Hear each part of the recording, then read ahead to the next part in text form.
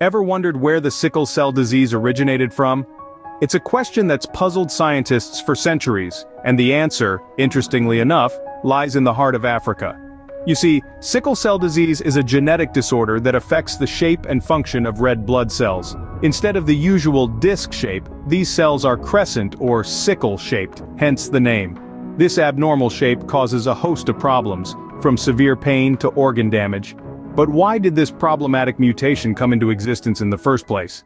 The answer is bound up with another disease that has long plagued humanity: malaria. In Africa, where malaria is endemic, it was discovered that individuals with one copy of the sickle cell gene were less susceptible to the deadly disease. This is because the sickle cells were less hospitable to the malaria parasites, essentially providing a protective effect. Over time, this genetic trait was naturally selected for and passed down through generations, leading to a higher prevalence of sickle cell disease in regions where malaria is common. However, having two copies of the sickle cell gene, one from each parent, results in the full-blown disease. Individuals with sickle cell disease suffer from a variety of health issues and have a reduced lifespan, but they also continue to carry this genetic trait that offers protection against malaria. It's a classic example of what scientists call balanced polymorphism, where two different forms of a gene coexist because each has its own benefits and drawbacks. This fascinating connection between sickle cell disease and malaria provides a window into our evolutionary past and shows us how our genes have adapted to our environment, sometimes in unexpected and challenging ways. So, we can trace the origin of sickle cell disease back to Africa, but how has it evolved over time? The story of sickle cell disease is not just one of disease and suffering, but also of survival and adaptation. It's a testament to the complex interplay between our genes and the world in which we live. The journey of sickle cell disease through history is an intriguing one. Our tale begins in Africa, where the sickle cell trait first emerged over 5,000 years ago. It arose as a defense mechanism against malaria, a deadly disease spread by mosquitoes. Individuals who carried a single copy of the sickle cell gene had a survival advantage in regions where malaria was rampant. As people migrated, they carried the trait with them, spreading it across the continent. The journey of the sickle cell trait was, in many ways, intertwined with the movement of people and civilizations. The transatlantic slave trade played a significant part in the spread of sickle cell disease.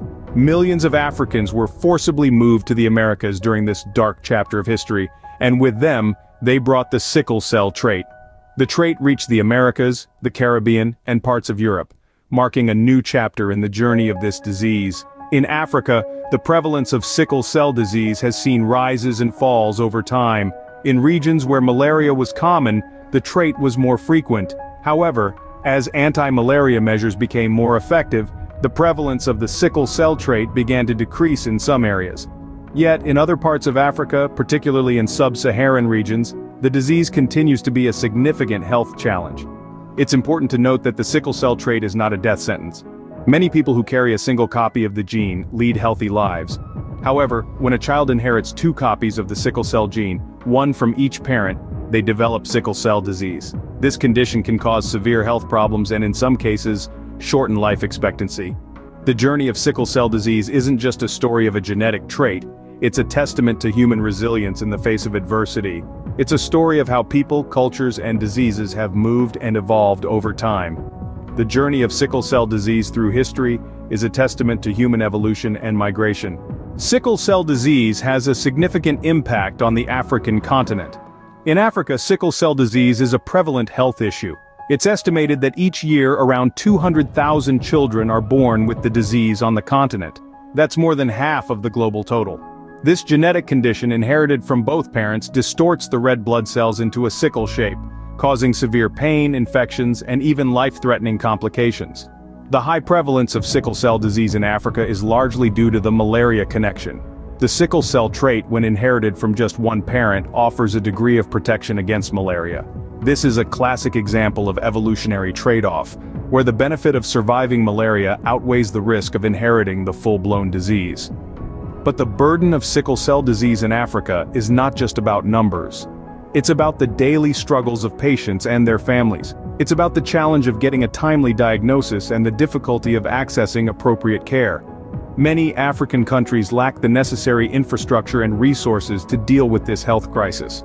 The healthcare system is often overwhelmed and patients may have to travel long distances to get to a clinic. The cost of treatment is another hurdle. Even though effective treatments exist, they are often too expensive for many African families. But there's also a silver lining. Across the continent, efforts are underway to combat sickle cell disease. Governments, non-profit organizations, and healthcare providers are joining hands to improve awareness, diagnosis, and management of the disease.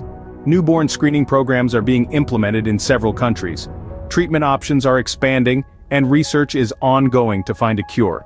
This battle against sickle cell disease is not just about improving health outcomes, it's about social justice. It's about ensuring that every child born with this condition gets the chance to live a healthy and productive life. The fight against sickle cell disease in Africa is ongoing, and it's a battle we must win. Science has been instrumental in understanding and combating sickle cell disease. In the early 20th century, the scientific community began to take notice of this disease that had plagued Africa for centuries. They discovered that sickle cell was a genetic disorder inherited from parents who each carry a copy of the sickle cell gene. This marked the first significant breakthrough in understanding the disease. As our understanding of genetics grew, so too did our understanding of sickle cell. In the mid-20th century, scientists discovered the exact genetic mutation that caused the disease. This was a mutation in the HBB gene, which codes for the hemoglobin protein. This protein carries oxygen in red blood cells, and a mutation in the HBB gene causes these cells to become sickle-shaped and less efficient at carrying oxygen. African scientists have also made significant contributions to the understanding and treatment of sickle cell.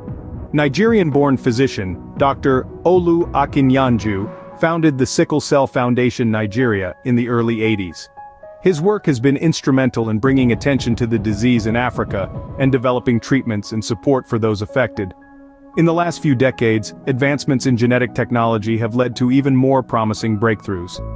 Gene therapy, which involves replacing the faulty HBB gene with a healthy one, has shown potential in curing the disease.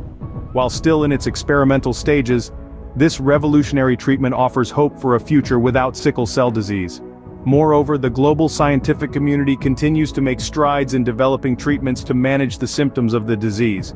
Hydroxyurea, a medication that reduces the frequency of painful crises and the need for blood transfusions, has been a game-changer for many patients. These scientific breakthroughs have transformed our understanding of sickle cell disease and have brought us closer than ever to finding a cure. The tireless work of researchers from Africa and around the world has given us invaluable tools in the battle against sickle cell. Science has given us hope in the fight against sickle cell disease. What does the future hold for sickle cell disease in Africa? This is a question that has been at the forefront of scientific and medical discussions for many years. And the answer is one filled with hope and promise. The fight against sickle cell disease in Africa is far from over. However, the relentless efforts by medical professionals, researchers, governments, and non-profit organizations are gradually changing the narrative. Today, we are witnessing an era where more emphasis is being placed on early detection, comprehensive care, and public awareness about this genetic disease. This is a significant shift from the past where sickle cell disease was largely misunderstood and stigmatized. Now, it's understood as a public health concern that requires collective effort and innovative solutions. And innovations are indeed on the horizon. One of the most promising advancements in the fight against sickle cell disease is gene therapy. This revolutionary treatment involves replacing the faulty gene that causes sickle cell with a healthy one. While still in the experimental phase, preliminary results have shown promise, giving hope to millions of people living with the disease. In addition to gene therapy, researchers are also exploring other advanced treatments such as stem cell transplants and new drug therapies. These treatments aim to manage the symptoms of the disease and improve the quality of life for those affected. But the future of sickle cell disease in Africa is not solely dependent on medical advancements. It also hinges on the continued efforts to raise awareness, provide education, and improve access to healthcare facilities and services. It's about creating an environment where those affected by sickle cell disease can live full, healthy lives. While the journey has been long and challenging, the future of sickle cell disease in Africa looks promising. With continued research, innovation, and a collective commitment to change, we can look forward to a future where sickle cell disease is no longer a life sentence, but a manageable condition. And that indeed is a future worth fighting for. If you found this video informative and helpful, please give it a thumbs up, subscribe to our channel, and hit the notification bell to stay updated with our latest content. Thank you for watching.